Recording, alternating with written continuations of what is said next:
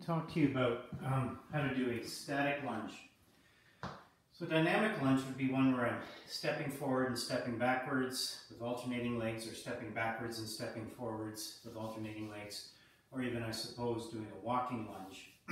In this case, what you're going to be doing is you're going to be staying still. Let's go over the form of a lunge first. What does a lunge look like from the side, and what does a lunge look like from the front?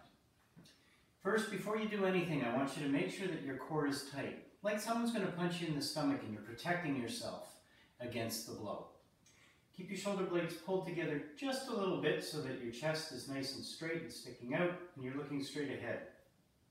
What you're going to do is take a staggered stance. And from here, I want you to remember to always keep your weight on the front heel, okay? You don't want to roll over onto the toes. You want to be on the heel. And you want to try and keep your back as straight as possible through the full range of motion. This is not a good exercise for people who have knee or hip problems or core strength issues, okay? So if you do, talk to your trainer and he or she may want to adjust the exercise for you. But if you are strong enough to do them, what you want to do is stay straight up and down and drive this back knee down till it almost touches the ground and then come back up.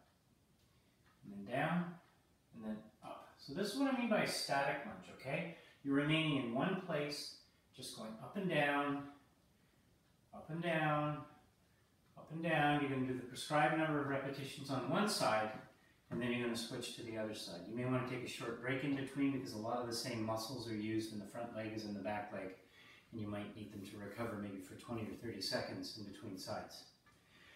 So those are the things to remember when you're doing a lunge. When you're looking at me straight on, and this would be a good test to see whether or not your core strength and your strength in general is good enough for you to be able to lunge. There's two main tests. How low can you get while staying on the heel of the front foot and not bending over while staying straight up and down? That's one test, okay? And the second test is how much lateral stability do you have when you're lunging? You shouldn't be wobbling all over the place. What it should look like is this. I'm staying straight, okay? I'm not tipping to the sides, and my knee moves in the same direction as my toes through the full range of motion, okay? It doesn't go to the side, doesn't bow in, it just straight with the toes. So those are two things you want to look for. Can I get my knee almost to the ground while maintaining a straight upper body and staying on the heel of the front foot without any pain too? You want to be careful about pain. That could signify something going wrong in the knee, the back, the hips, something like that. And when I'm facing the camera, am I laterally stable? And can I keep the knee in line with my toes, okay?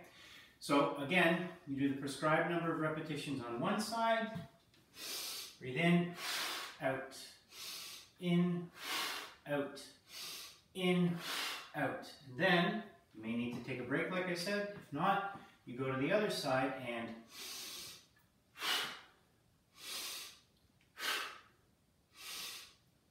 you do the prescribed number of repetitions there, okay? Static lunges. These are unweighted, just using your body weight.